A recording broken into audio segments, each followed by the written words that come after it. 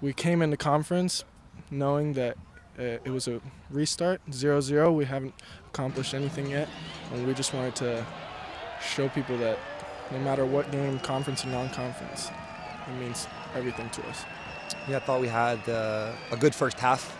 Could have had a few more goals to find a little bit more cushion, but second half I thought we came out in a dominant fashion and moved the ball well, and you're always pleased when you get 4 goals from 4 different guys and shows the balance of the group, and 2 goals again off the bench. So we're a deep team and we continue to be able to play different guys in different systems, and I'm really pleased with the shutout. So it was a dominant performance. I thought we played on the front foot, and it's another good win. But just to start, we got a big game on Sunday, and shortest amount of recovery we'll have all year, so we got to turn around our bodies and get ready for a very good San Diego team.